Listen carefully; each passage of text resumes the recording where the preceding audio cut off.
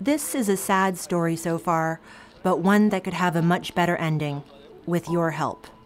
In December 2009, workers were forced on strike at Infinity Rubber at 170 North Queen Street in the Etobicoke neighborhood of Toronto after the company demanded a 25% cut in wages and a 50% reduction in benefits. The strike is now one of the longest in Toronto history.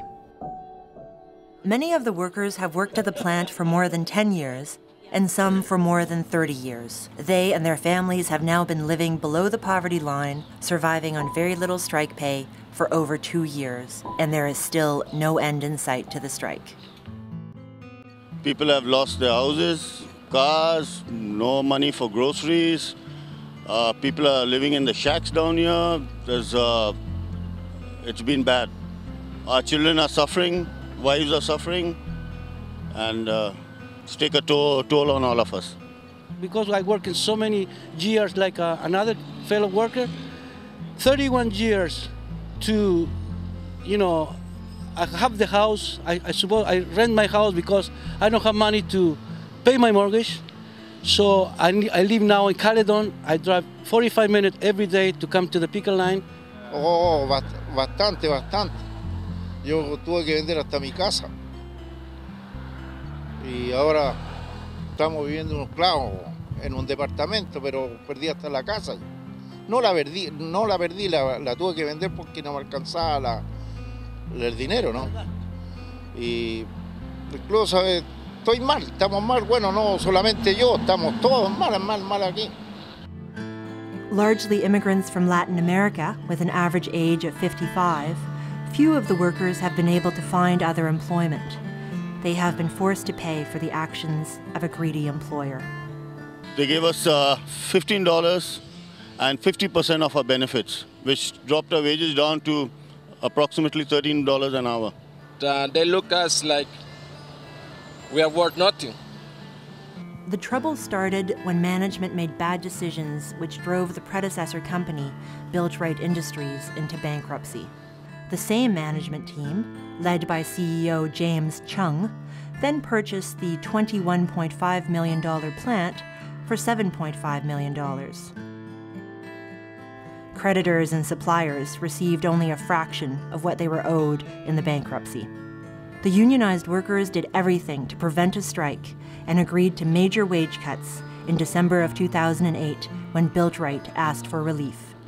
Bueno, en un primer término nos dijeron que estaban pasando por una situación económica más o menos difícil y nos preguntaron si podíamos hacer el esfuerzo económico de que nos bajaran un poco el sueldo. Nos pasaron 2 meses, nos volvieron a pedir que nos bajaran el sueldo.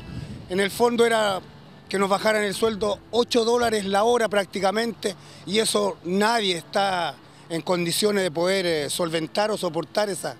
Hay muchos compañeros nuestros que están también los han citado a la corte porque tienen 2 o 3 meses de atraso en sus rentas, y todo lo que implica la situación en el hogar, con la esposa, los niños, los que van a la escuela, una situación muy dramática, por así decirlo. Then, James Chung tried to get out of all obligations towards the workers when he purchased the business. When this failed, Infinity Rubber drove the workers to go on strike through unfair demands. Their lawyer that they used said to us that come December the 1st, either your members will be working at the new wage rate, which was 25% less than what they were making, or we'll have Mexicans working in there. Every day, the workers watch replacement workers cross their picket line. There's people in there doing our jobs, and we've got workers down here who have been working in this company for the past 40 years, and their jobs are taken away. They're on the brink of retirement. Poor people won't get hired by nobody else. We don't know where to go, what to do.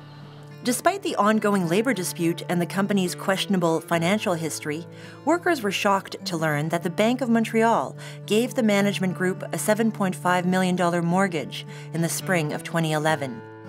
BMO's financial support of Infinity Rubber is directly responsible for prolonging this strike because it allows management to operate the business as usual while ignoring the struggle of longtime workers. BMO is bankrolling an attack on workers. Join us in telling BMO this is unacceptable and not the way you want the Bank of Montreal to invest the savings of Canadians.